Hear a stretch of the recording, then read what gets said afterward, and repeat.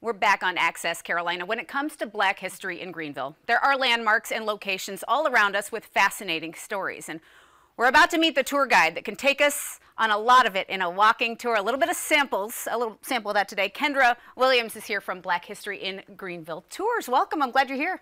Glad to be back. Your normal tour experience, 2 hours, 2.5-mile walk featuring some of the most prominent Black history of downtown Greenville.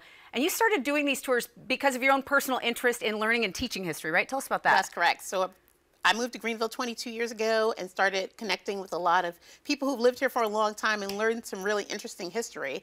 Thought it was interesting that other people didn't know it wasn't easily accessible. So just continued to meet people And you've got that passion for learning, and I know you love teaching people, so let's get into some of those landmarks. Absolutely. There's a sculpture to commemorate Josh White, a Greenville-born musician. Tell us about Josh White. This is at the corner of Hammond Street and Falls Parkway, right? That's right. It's right next to the Hampton Inn Hotel. Beautiful panel outside commemorating this musician, activist, writer. He was from Greenville. He started guiding musicians as a young child because he was orphaned.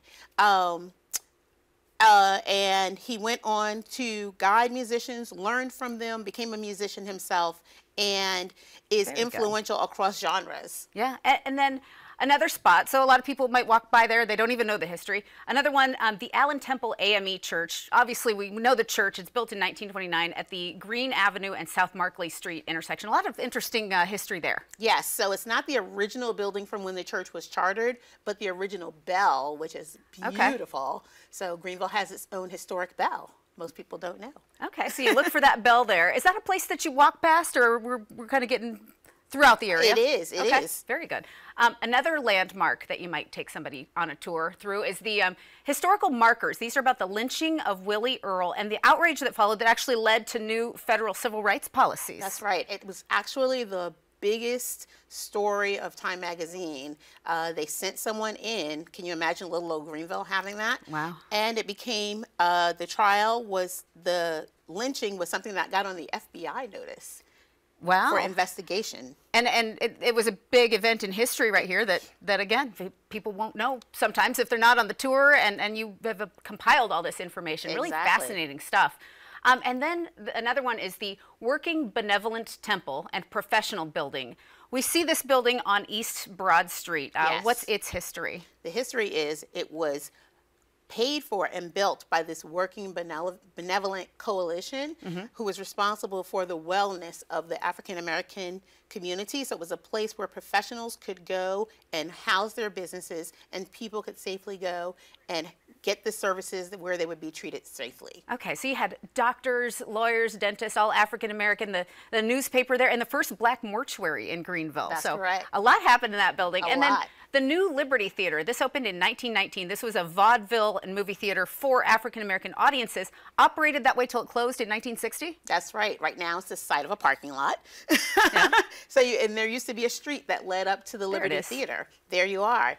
And so it was, if they were great and they were attracting to an African American community, that is where they performed. It's where Peg Leg Bates was actually discovered. Very good. Yeah, learned about him in a previous segment with you. And then, you know, overall, you love to teach and you love to fill everybody in on this history. What do you hope people gain from the tour? And tell me maybe what kinds of reactions do you get? This is meaningful stuff. What do they tell you after the tour ends? They are many people who have lived here and have walked past these things and had no idea what the context of it was. So what I want to share is that I want people to get that Black history is Greenville history, is American history. And it's all right here. And that no matter what you're walking past, there is some person of color, Black history, who's involved with it. And if you don't see it, where is it? Because it's there. Yeah, and you're great at finding it all. We want to put your information on screen now. Anybody who wants the whole tour can book it through Eventbrite. We're linking that to our Access Carolina website, accesscarolina.com. But, you know,